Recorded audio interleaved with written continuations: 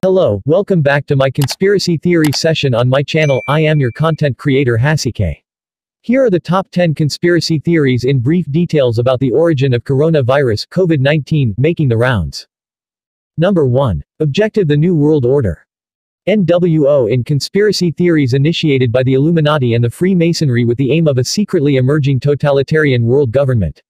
Their three main goals are: Number 1. One world government. Number 2. One world religion. Number 3. One world currency. To achieve the above, these secret societies believe the world population is too much at 7 billion and the earth resource would soon be extinct in the next few years because of the population growth, and they plan to reduce the world population by 3 billion by 2050. From different conspiracy theories, these secret societies have tried several times to reduce the world population by creating HIV, AIDS made to reduce the black population, bird flu, which is caused by chemtrails, etc. What better, faster and more efficient way could they achieve their population reduction scheme than creating a deadly virus? However, there's no candid proof that links the pandemic to the New World Order scheme. Number 2. 5G technology. 5G is the fifth generation of wireless technologies used to communicate between different mobile devices. It is supposed to be much faster and allows for more devices to be used at the same time. Did 5G cause the coronavirus COVID-19? In early January, there were several websites posting about the 5G high-frequency radio waves weakening the human immune system and causing the coronavirus COVID-19 outbreak to occur in Wuhan. There have also been claims that the 5G higher frequency millimeter waves helped mutate the SARS virus into COVID-19. Wuhan was one of the first places in China to roll out 5G. However, other large Chinese cities like Beijing, Shanghai and Guangzhou also had the same technology rolled out at the time the coronavirus outbreak occurred. There are several studies that suggest prolonged exposure to radiofrequency electromagnetic fields could increase the risk for cells to be damaged, a possible cause of cancer. However, the findings of these studies are not unique to 5G but also applicable to 4G, 3G, and other forms of wireless communications like the Wi-Fi in your home. In 2011, the World Health Organization's International Agency for Research on Cancer (IARC) published a paper indicating this risk to the public. The studies mentioned above are neither conclusive nor deny that 5G is dangerous, but that all wireless communication technologies could be harmful in a higher dose. 5G is only more harmful because it operates on a higher frequency compared to previously deployed technologies like 4G or 3G. It's worth repeating, as the World Health Organization (WHO) points out, that viruses cannot travel on mobile networks, and that COVID-19 is spreading rapidly in many countries that do not have 5G networks. Even so, this conspiracy theory, after being spread by celebrities with big social media followings, has led to cell phone towers being set on fire in the UK and elsewhere. Number 3. Bill Gates is the perpetrator. Most conspiracy theories, like the viruses they resemble, constantly mutate and have several variants circulating at any one time. Many of these plots and subplots seem to involve Bill Gates, who became a new target of disinformation after gently criticizing the defunding of the World Health Organization. According to the New York Times, anti-vaxxers, members of QAnon and right-wing pundits have seized on a video of a 2015 TED Talk given by Gates, where he discussed the Ebola outbreak and warned of a new pandemic, to bolster their claims he had foreknowledge of the COVID pandemic or even purposely caused it. A recent variant of this conspiracy theory, particularly beloved by anti-vaccination activists, is the idea that COVID is part of a dastardly Gates-led plot to vaccinate the world's population. There is some truth in this. Of course, vaccinating much of the world's population may well be the only way to avoid an eventual death toll in the tens of millions. But anti-vaxxers don't believe vaccines work. Instead, some have spread the myth that Gates wants to use a vaccination program to implant digital microchips that will somehow track and control people.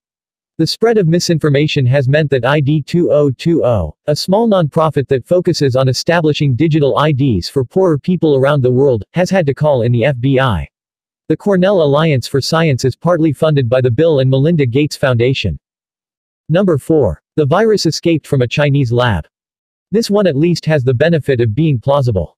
It is true that the original epicenter of the epidemic, the Chinese city of Wuhan, also hosts a virology institute where researchers have been studying bat coronaviruses for a long time. One of these researchers, Shi Zhengli, a prominent virologist who spent years collecting bat dung samples in caves and was a lead expert on the earlier SARS outbreak, was sufficiently concerned about the prospect that she spent days frantically checking lab records to see if anything had gone wrong.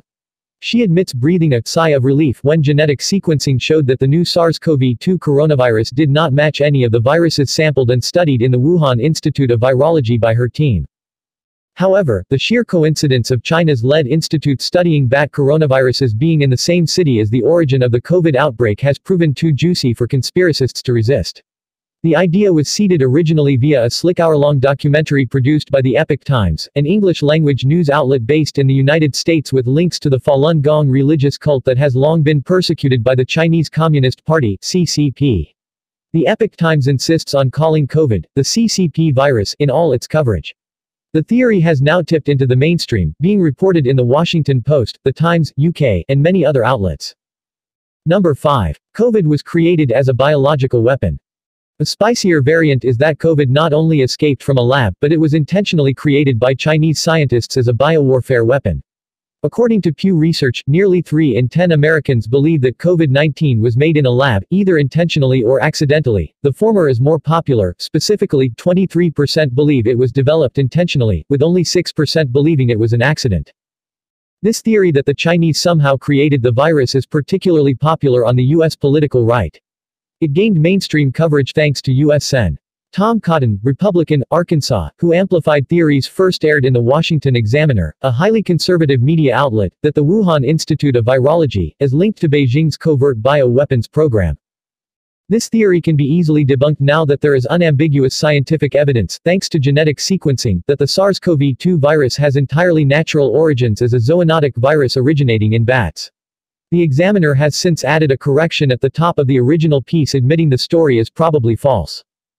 Number 6. The U.S. military imported COVID into China. The Chinese government responded to the anti-China theories with a conspiracy theory of its own that seeks to turn blame back around onto the United States. This idea was spread initially by Chinese Foreign Ministry spokesman Zhao Lijian, who tweeted, "It's possible that the U.S. military brought the virus to Wuhan." These comments, according to Voice of America News, echoed a rumored conspiracy, widely circulated in China, that U.S. military personnel had brought the virus to China during their participation in the 2019 Military World Games in Wuhan last October. For China, as The Atlantic reported, this conspiracy theory, and an accompanying attempt to rename COVID the USA virus, was a transparent, geopolitical ploy, useful for domestic propaganda but not widely believed internationally. Number 7. GMOs are somehow to blame. Genetically modified crops have been a target of conspiracy theorists for years, so it was hardly a surprise to see GMOs blamed in the early stages of the COVID pandemic. In early March, Italian attorney Francesco Billotta penned a bizarre article for Il Manifesto, falsely claiming that GM crops cause genetic pollution that allows viruses to proliferate due to the resulting environmental imbalance. Anti-GMO activists have also tried to blame modern agriculture, which is strange, since the known path of the virus into the human population, as with Ebola, HIV and many others, was through the very ancient practice of people capturing and killing wildlife. Ironically, GMOs will almost certainly be part of any vaccine solution. If any of the ongoing 70 vaccine projects work, which is a big if, that would be pretty much the only guaranteed way the world can get out of the COVID mess. Vaccines could be based on either GM-attenuated viruses or use antigens produced in GM insect cell lines or plants. If GMOs do help save the world from the curse of COVID, maybe they'll stop being a dirty word.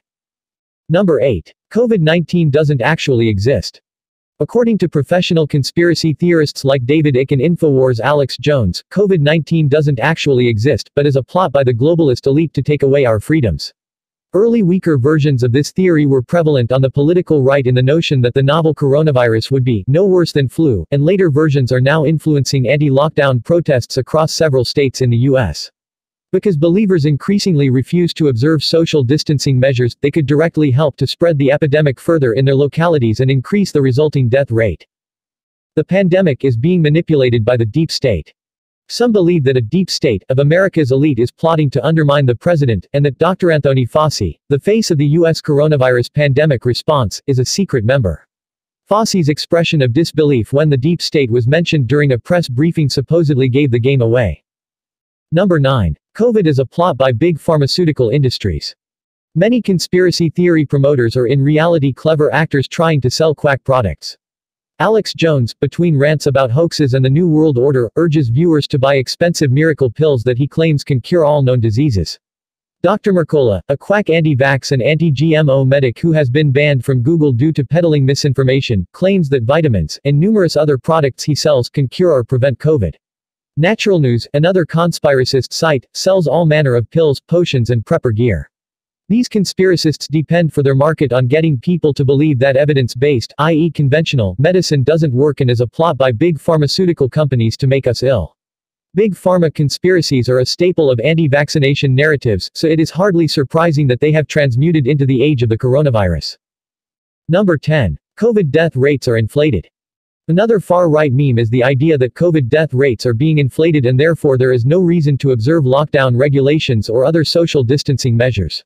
There has been speculations that the government of some countries are inflating COVID-19 cases to create fear to the masses and achieve their selfish goals in order to judiciously extort funds from World Health Organization, United Nations, non-governmental organizations, wealthy citizens etc. And prominent in promoting this myth is Dr. Ani Bukacek, whose speech warning that COVID death certificates are being manipulated has been viewed more than 250,000 times on YouTube. Bukacek appears in a white lab coat and with a stethoscope around her neck, making her look like an authoritative medical source. Dig a little deeper, however, as Rolling Stone magazine did, and it turns out she's actually a far-right anti-vaccination and anti-abortion activist, previously noted for bringing tiny plastic fetuses into the Montana state legislature. Her insistence that COVID death rates are inflated has, of course, no basis in fact. More likely the current death toll is a serious undercount. Thank you for watching my video. Feel free to like, comment and share, and please don't forget to subscribe to my YouTube channel and turn on your post notifications. Till next time, bye.